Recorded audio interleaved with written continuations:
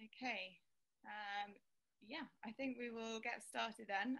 We want to try and keep the time as much as possible.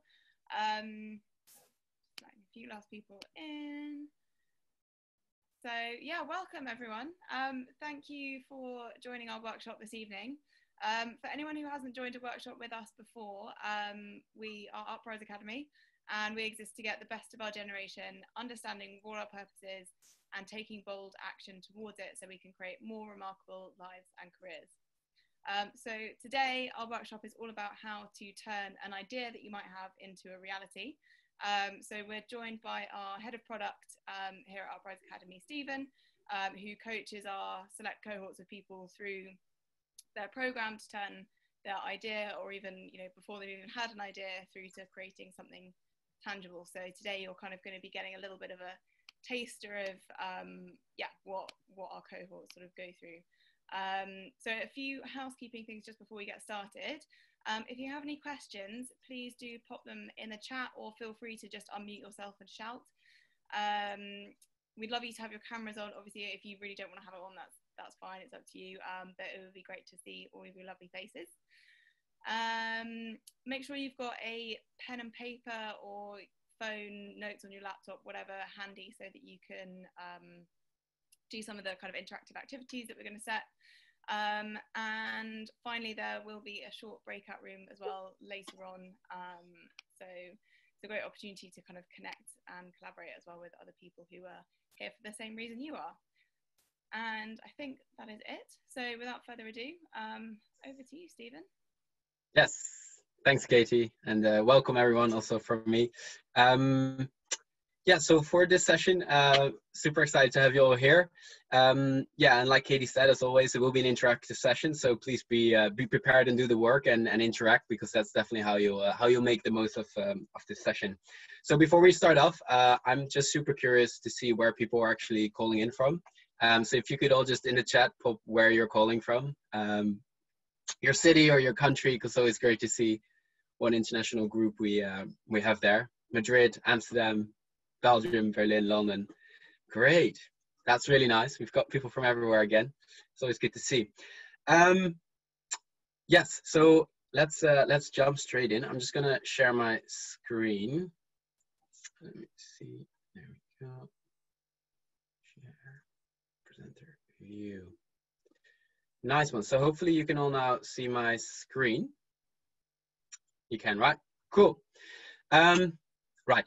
So we're going to start this workshop focusing on decision making, because that's seen a lot. That also comes up with people when they join us, like, what is my next step? Where am I going with this? And it might be that you can't decide on which idea you want to launch. It might be that you can't decide on your potential career change, or maybe you actually do have an idea, but you can't really decide on what the actual next step is. So that's why we're going to focus a little bit on decision making for now. So when it comes to decision making, there is always a key problem, which is your gut feeling about the decision you're going to make. And your feelings make you doubt your decisions, and they make you feel insecure whether you can or cannot do it, or they heavily push you towards a certain direction. And the problem is with making feeling-based decisions is that they are often very hard to verbalize, because it's literally a gut feeling. So you don't really know why you're making the decision you're making. So to move away from that a little bit, it might sometimes be helpful to go for a more data-driven approach. So just to get things going, we'll start off simple. So I would like you to think about a decision you need to make, ideally related to a career change you are thinking about, or an idea you want to launch, or anything related to what we're trying to do here at Uprise Academy. And I'd like you to ask yourself the following question, which is very simple. What data do I need to convince myself of the right decision? And you can break this down as far as you can. And the reason for that is that by moving away from feeling-driven statements, see if you can really translate your decision into numbers.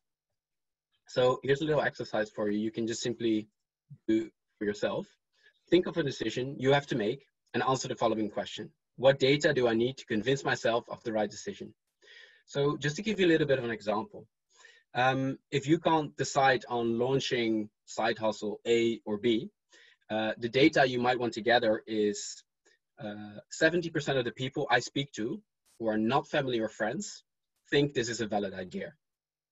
And then your next step would be setting up 10 meetings with people whose opinions you value and see if indeed 7 out of 10 agree. Or another example might be, should I become an entrepreneur or not, since I also need financial stability? So in that case, the data you may want to gather would be, what is the minimum income I need to survive on comfortably? How much savings am I willing to spend? How many months could I survive on these savings? Can I survive long enough to make money from my idea? Or will I actually need to start it as a side hustle before I become a full-time entrepreneur? So in your process, try to give it some numbers and try to find ways to validate these numbers. I hope that makes sense. Let me see if there's anything else in the chat. No, that's good. So yeah, that might be something that can help you with the decision-making process. I'm not saying feelings are bad. I'm just saying, like, sometimes it's useful to also have some actual statistical relevance to the decision you're making. Another thing you can do when it comes to decision-making on should I make this career change or should I launch an idea is to come at it from the perspective of your future self. Now, your future self is simply the person you are going to be, let's say, 5 to 10 years from now. Technically, this could be even more. And when you think about your future self, don't underestimate the changes you will go through over the coming years. And the proof of that is that you only have to look back 5 years and see how much you've changed over the last 5 years. And if you project the same type of learning and the same type of development over the next 5 years, you can only imagine where you could get to. So the central question you can ask yourself when it comes to making a decision is, who do I want my future self to be? So with what decision would I make my future self the happiest or the most achieved, or whatever you want your future self to be? And the benefit of that is that your future self is not that much affected by your current state. And yet at the same time, you are fully doing it for yourself. So it really helps with your long-term thinking and your long-term commitment. So to become the person you want to be in the future, you need to start investing now at the level of your future self. So when you decide to take the future self approach, it really helps to write about yourself in what I would call identity statements. And you might have also come across this in the book Atomic Habits by James Clear. And identity statements are basically statements that start with I, and they refer to the person you're going to be 5 to 10 years from now. So for example, my future self, I'm going to be the kind of person who helps tackle climate change. Or I have financial stability. I have a part-time job and I run a small business on the side. So again, I've got a little exercise for you that you can do if you want to. And by the way, if anyone has any questions, just put them in the chat. So here's a little exercise. So who do I want my future self to be? And from there, you can write out your identity statements. And then from there, when you need to make a decision, you can simply use your identity statement to decide which decision aligns most with your future self. So from there, you get to a point where, as again, James Clear says it, and I think he says it brilliantly, he says, every action you take should be a vote for the type of person you want to be. So in this example, what decision would lead to you being a person who indeed helps tackle climate change? Or what decision would lead to a part-time job with financial stability? So for now, just go through the exercise. There also seem to be some questions. Assuming this recording will be shared after. Yeah. What if they all align? Anis, could you tell me about that a little bit more, what you mean by that?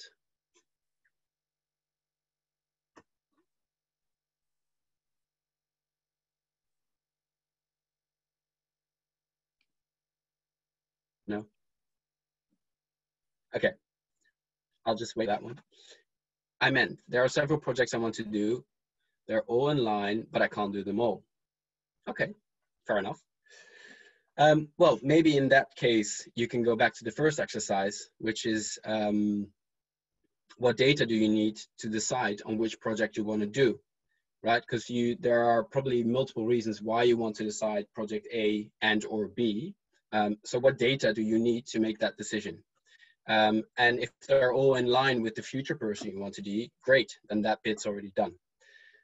There's another question, should the statements be in the present tense?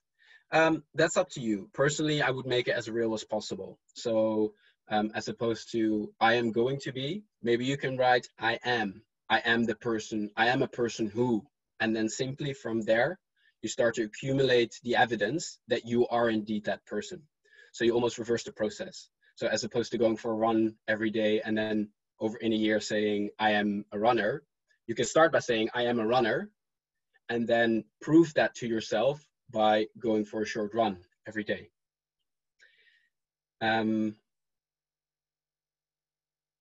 Cool. Okay, I hope you all had enough time for that. We're gonna move on.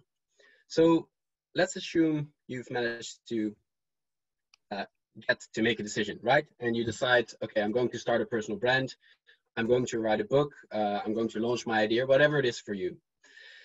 So I'm going to run you through a process, which I think is incredibly helpful. And, you know, just a little disclaimer, you only have to apply this to decision making or taking action. This can actually be a process that is used by many coaches, and it can really be used for any problem you'll ever have in the future. And the best thing about it is that you don't even need to know why you have your problem in the first place. Because very often when we have a problem, we try to figure out, why do we have this problem? What is it about? Whereas this process is completely solution focused. So you don't have to deep dive into why it is the way it is, but all you have to think about is, how can I move forward? How can I take action? So let's assume that you've made your decision, and I will run you through the process you can apply. So basically, I'm going to run you through this process, and at the same time, you can basically do the exercise by following the questions that are written down. So first step is define and envision. So describe in great detail what it is you actually want related to your idea or what it is. So you have your obstacle. So think about what your obstacle is. Maybe it might be what business should I launch, or it might be how do I come up with the best possible marketing strategy, or you might have multiple problems. Pick one for now, and then describe what would overcoming this obstacle look like in an ideal world. In another way of thinking about this is if you could imagine like someone with a wand or a magical question. If by a miracle everything would be exactly the way I want it related to your obstacle, what would that look like? So like I said, make it specific about one thing around the obstacle you have. So don't go down a route of, I want to have a huge personal brand, a family, and I don't know, live on a private island. That's too many things. So instead, you might be saying something like, I want to make a career change. I want to start a personal brand, but what I don't have is a website. So what I would want, my perfect picture would be a domain, a web shop, and some good copy for on the website. Yeah. So for now, just pick one obstacle. You might have many, but also remember that you can apply this process that we're going to go through over and over again. And even with this example of I'm going to build a website, what do I want? A domain, a web shop, and a good copy. You could even dive deeper and just focus on the copy or the web shop. I hope that's all clear. I don't see any questions coming in. So moving on, step 2. How will you notice if the objective is achieved? So in the example of the website, my website is live. The copy on the website has a super high click rate, and the web shop that I've created is converting. So think about your obstacle, think about how you ideally want it, and how you would notice if you're actually there.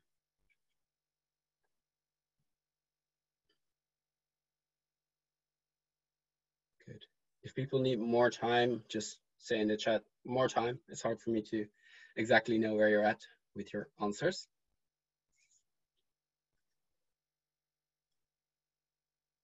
So this second step is all about noticing. How will you know if the objective is achieved? Cool. I'm going to move on unless I get someone to tell me that I'm going too quick. But then we're going to go to the next step, step 3. Where are you now?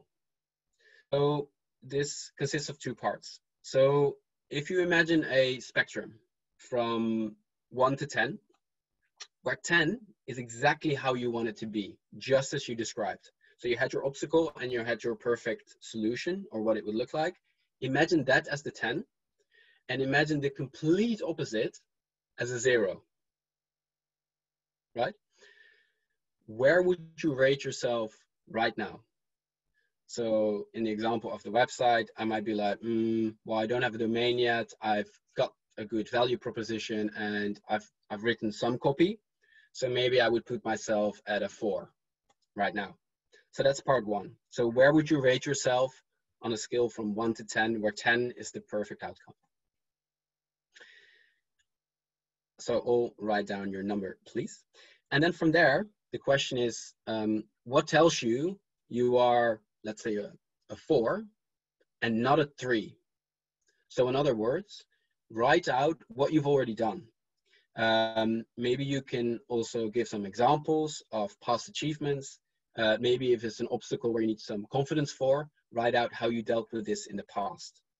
So whatever number you gave at part A of the question, why is it not 1 number lower, or 2 numbers, or 3 numbers lower for that matter?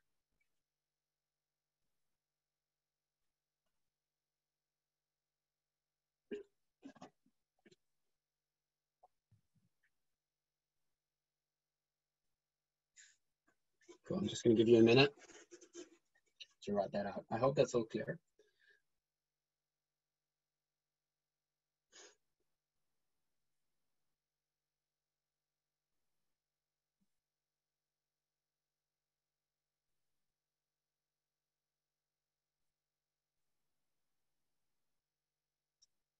Cool. So hopefully by now you have your obstacle, you've written down where you would like to go, you've written down how you'd notice that you actually achieved your goal. You've written down on a scale from 1 to 10 where you are, where 10 is the perfect situation, and you've written down why it's not lower than that.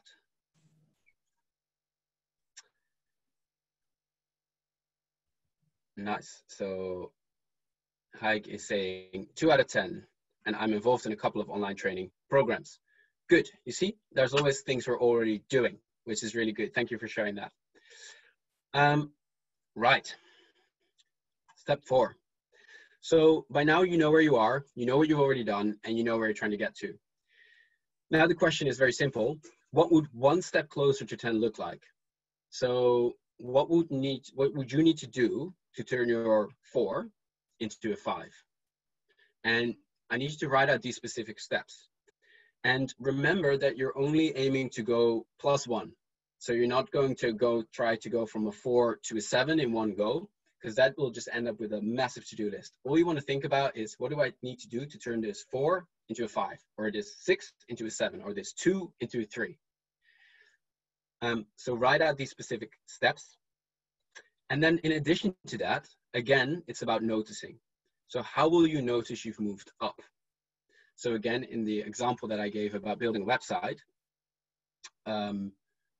so what I would notice, taking it from a 4 to a 5, is I would have a domain and I would have the outline for my website, right? And maybe not all the copy yet, maybe not a web shop yet, but I would have those first parts. And then from there, I can basically apply the whole same process again and figure out what is the next step from there. I see there's another question in the chat. There's another 2 out of 10. Good, yeah. And I mean, if it's a big decision and if you're thinking about a big career change, your number will be probably pretty low, and that's fine. The point is not to figure out if we're not good. The point is where we want to get to. So by now you should have written out what does one step closer to 10 look like, the specific steps, so don't write down too many, and how you will notice you've actually achieved that next step. And then from there, we're going to move on to the final step. Now, this is about accountability. So to make sure you actually execute on the next steps, you're going to write down the following accountability sentence. So by, and then the date, I will have achieved, and that's the one step's outcome, you know, and what you'll notice. And then you're going to fill in, I'm going to do this by, and that's where all the actions follow. So this way, you've written down exactly how you're going to do this, and where you're going to do it, when you're going to do it, and you can make this as specific as possible. So maybe instead of just a date, you can also assign a time slot. And I'm going to do this by in there as well. You can assign time slots, right? So every morning from 9 to 10, I'm going to spend an hour writing copy for my website, or building the web shop that I want to make, or whatever it might be. The more specific you can make your accountability sentence, the more helpful it will be. And by, I mean, you can even write it off, put your signature underneath to make it even more official. You can send it to a couple of friends and say, if I haven't done this by then, I want you to, I don't know, I have to take you for dinner, or whatever ties you in even further, so that you start to, again, operate at the level of your future self and the person you want to become. So I'm going to give you another 2 minutes. Again, if there's any questions, just pop them in the chat. I'm happy to answer whilst people are writing.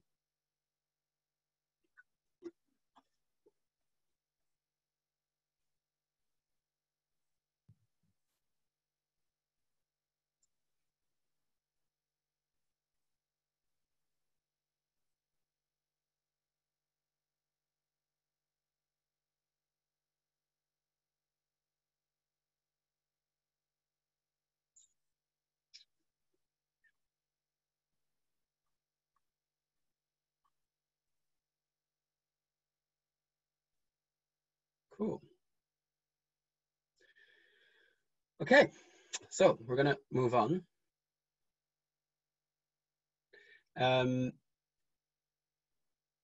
Yes, we're going to move on. We're going to put people into breakout rooms. So we're going to put you into breakout rooms, or Katie's going to do this. This is going to be groups of 2 people. And what I want you to do is basically describe your answers to this process. So describe the obstacle, the perfect future, where you're now on a scale from 1 to 10, why it's not a -1, so basically previous achievements or investments that you've already made. And I want you to share your accountability sentence. And then what I want you to do is to exchange how you can hold each other accountable. Now, assuming this is a real life example that you've used, or something that you're actually trying to figure out, I want you to exchange ideas on how you can hold each other accountable. Now we're going to give you 12 minutes for this. So you have about 6 minutes per person. My advice would be to minimize the small talk and just get straight into it, because you got a lot to cover and you'll get to know each other through the goals that you have. And also when the conversation has come to a natural end, just suggest a break and use this to grab a drink before we move into the last part of this workshop. Okay, I see there's some. Oh yeah, so Katie has posted the suggestions in the chat. So in the chat you can see the instructions. Okay, so we're going to start the breakout rooms. If you have any questions, just keep them, and you can ask them at the end once we're back. So Katie, yeah, if you could put everyone in a breakout room. Yeah. So you've got 12 minutes, so time it yourself. Yeah, I put some instructions in the chat. We'll broadcast a message as well when we're sort of 6 minutes through, so that you know to swap over. Yeah, if you can't join a breakout room, that's absolutely fine. If you have any trouble getting into a breakout room, do let me know. You should get an invite now to join if you can. everyone should be back now. Perfect. Okay. I hope there were some good conversations and that people managed to find ways to actually hold each other accountable, and that it actually was useful. Yeah. So just to summarize, this is the full process. If you think it would be useful for you, just take a picture, because maybe you can use it in other scenarios as well. Yes, and I guess the biggest thing I would like to give to you is like this process you can repeat over and over and over again with every step you want to take. Just get clear on where you want to get to, where you are now, what you've done in the past, and what can help you step it one step up. And with everything, I would highly recommend to always take the first step within the next 24 hours, within one day, because if you don't take action in the next 24 hours, what makes you think you will do it the day after? So take action as soon as you can. Right. Now, funnily enough, I saw one of the last questions before we moved into the breakout rooms was someone said, let me see if I can just find it. What if you're completely frozen and you don't know how to take action? Let me see. Yeah. What to do if you're totally frozen and afraid of taking action. So that's actually exactly what we're going to dive in now. So we're going to look a little bit at self-limiting beliefs that might accompany any change. And yeah, over the past couple of workshops with us, for people who've joined us more often, we've done multiple self-limiting belief workshops and exercises. So I decided to approach it a little bit in a different way this time. And yeah, so with everything we just did, you might be thinking something like, yeah, Stephen, that's all nice and well, but I'm super scared. I don't know how to do this. And I think I'm not good enough. And, you know, the apocalypse might happen. And the thing is with that is, that might be the case initially, that you don't execute perfectly and you're actually scared to take action because there's always a perceived fear or sort of picture of what might go wrong if I try this. And this is where the future self comes in as well. Because by thinking about your future self and the person you're going to be 5 to 10 years from now, we've established as well that if you look back to the person you were 5 years ago and the progression you've made and the changes you've made and the developments you've made, that if you project that same development over the next 5 to 10 years, there's probably a lot more that you can achieve if you give yourself time. So the point is, you don't have to be good at it yet. Even if you're scared, 9 out of 10 times this is because we feel like it has to be perfect. There's this sense of perfectionism, or I can't do this. And the sentence is, I can't do this yet, but I'm working at the level of my future self. And therefore, you just bought yourself 5 to 10 years to actually learn how to do this, because no one is born an expert, right? This is something that happens over time and you get better and better. And to help you with this, I create a little exercise. So really what I'd like you all to do is almost like put on your researcher's lab coat and imagine you are running an experiment. So as opposed to thinking about this life-changing, all-encompassing, you know, life-defining moment, think about it as an experiment. That first step from 4 to 5 or 5 to 6 or wherever you're at, it's just an experiment. And the good thing about experiments is that they're also allowed to go wrong. Because an experiment that you run where the outcome is not how you want it to be is still a successful experiment. It's just not the outcome that you were hoping for. So, I think there are some questions maybe in the chat. Let me just see. Imperfection is always better than perfect inaction. Fred, I couldn't have said it better. Yeah, perfection is the enemy of good, and we also learn the most from when things don't go as planned. Exactly, I think you're all onto it. So I just want to run you through this short exercise, and basically what this exercise is designed for, and it's very much based around a growth mindset. And for those of you that don't know growth mindset is very much about not seeing yourself as a fixed person with a fixed amount of talents, but instead seeing yourself as a person who can learn, who can adapt, and who can get better at things through practice and experimentation. So that's what this exercise is built around.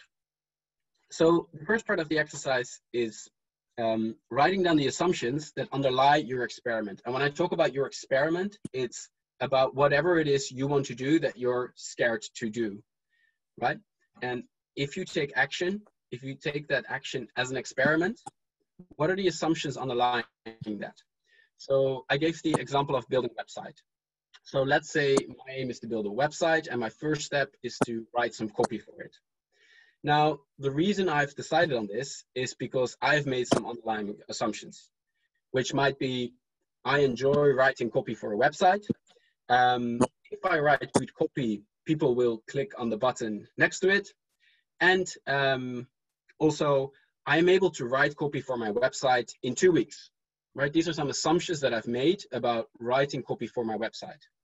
So the first thing I would do is to write down those three. I enjoy copywriting. If I write good copy, people will click on the button next to it, and I'm able to write copy for my website in 2 weeks.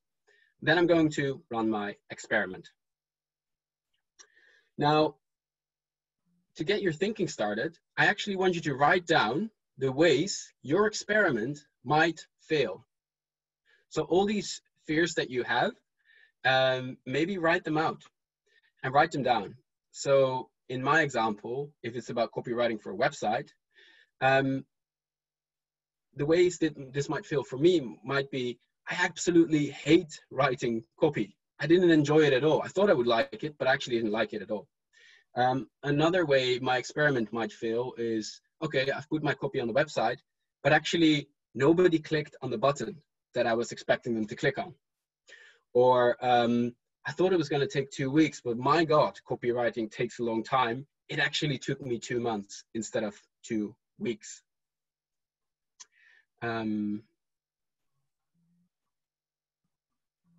Okay, Roxana, we'll come to your question at the end. Yeah, so I hope that's clear. You write down your assumptions that underlie your experiments, and then you write down how you think your experiment might fail. And then we get to the third step. So per fail, I want you to write down what you could learn from that. So, for example, I said, I'm going to write copy and I enjoy it. Then I found out, actually, I don't enjoy writing copy at all. So what I can learn from that is I should outsource my copywriting, or maybe I should write about things I enjoy more. When it comes to the assumption that I had that when people read my copy, they're going to click on the action button, and actually they don't, what I've learned from that is my copy doesn't have a clear call to action. Or when it comes to time management, right? I thought it would take 2 months, but actually it took me a month. Okay, the learning I can take from that is I need to assign more time to copywriting in my own time management. So for yourself, of the way you might fail, you think you might fail, write down what you could learn from the failure, even before it has happened.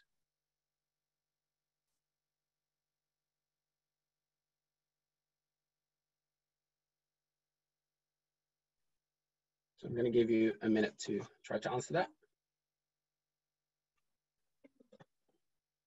So basically, in a nutshell here, it's what can you learn from your perceived fear that hasn't even happened yet?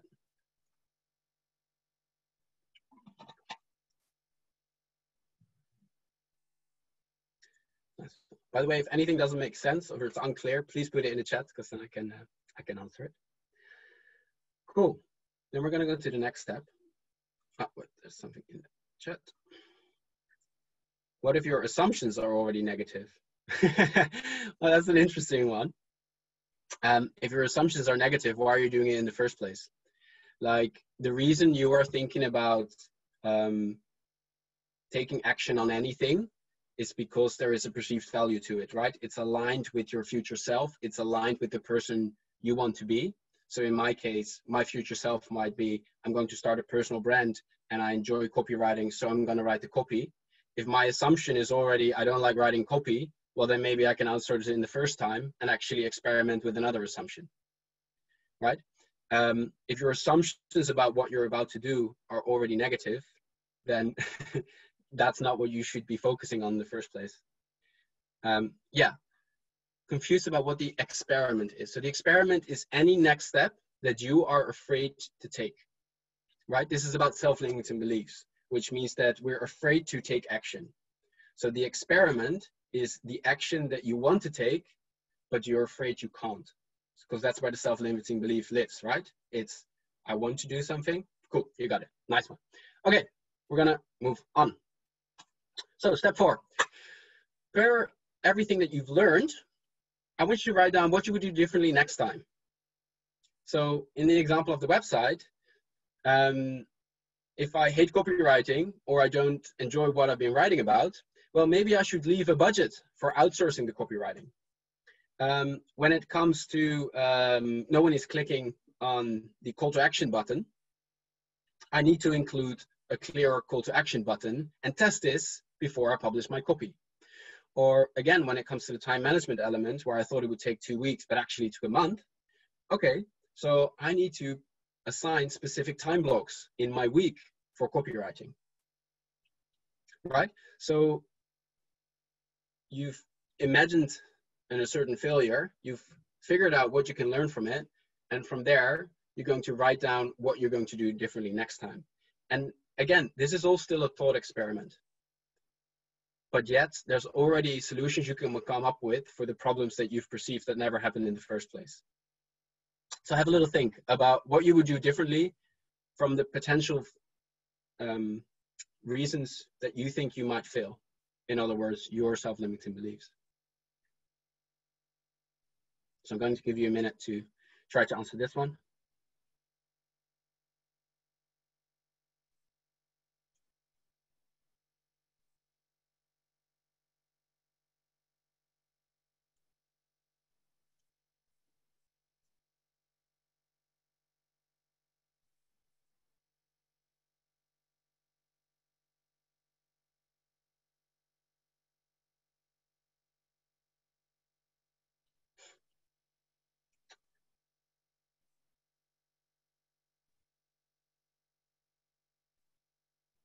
Cool. Okay, and then we're going to go to the last step. The last step is to simply review your assumptions. So I started off with, my assumption was I enjoy copywriting. Actually, the assumption that I should change is I don't like copywriting. I should outsource it. My original assumption was if I write good copy, people will click on the button next to it. And actually, what I learned from it is websites need a clear call to action. If my assumption is I'm able to write copy in 2 weeks for my website, actually copywriting takes a month instead of 2 weeks. And I guess what I'm trying to show is that with every self-limiting belief, there is a fear that something might go wrong. These are just imaginary thoughts. These haven't happened yet. These only live in your head, these beliefs that you have about what might go wrong.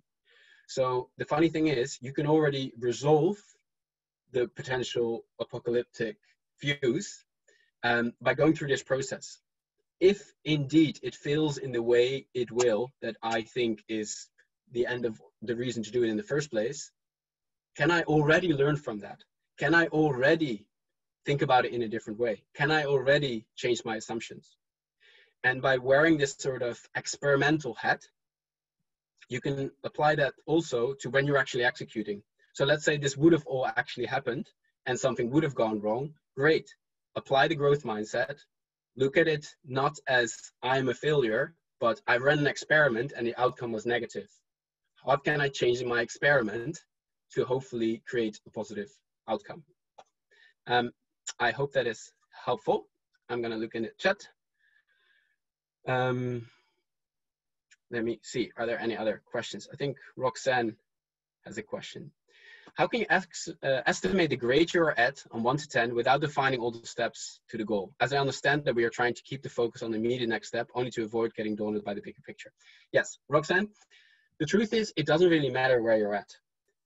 You don't, no one is gonna give you a test and say your grade was right or wrong. The point is that you have a future vision and you have a rough idea on where you're at and what the rest of this journey would potentially look like. Because we are completely operating in the unknown here. We don't know exactly what the next steps are going to be, probably. We don't know how things will pan out. We don't know what will happen with our experiments. All that is in our control is that exact next step, how we approach that, and how we can create a positive outcome from that. So it doesn't really matter if you call it a 4, a 5, or a 3. The point is, what have I already done? Looking at past successes. Again, this might build your confidence to fight your self-limiting beliefs. and to decide on the next step, because that's really the only important thing. Step 3 and 4 will be informed by step 2 and step 1. So just think about the next simple step to make it as tangible as possible. That makes sense. That's very good news. Okay, we've got 3 minutes left. I'm gonna hand over to Katie, because we've come to an end and we don't want to take more time. That was it for me. I really hope that was helpful. And please feel free to reach out to us.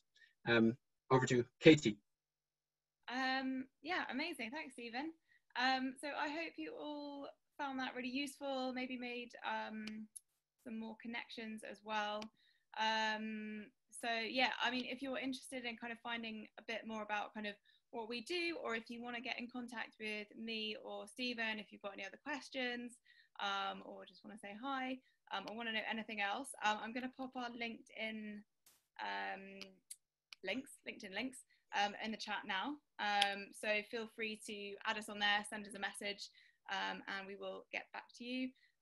Otherwise, you can also go to our website. I'll also put the link in the chat there now, uprise.academy, if you want to find out a bit more about what we do, our programs. There's also a load of other resources on there as well, like videos of previous workshops we've done in the past. We've read a podcast, articles and stuff like that. So there's a ton of other resources there for you to go and have a look at. But yeah, that is it for now. I hope you all have a lovely evening or rest of the day, whatever time zone you're in, and hopefully see you again soon. Yes. Thank you so much, guys, and don't hesitate to reach out. Bye-bye. Bye, everyone.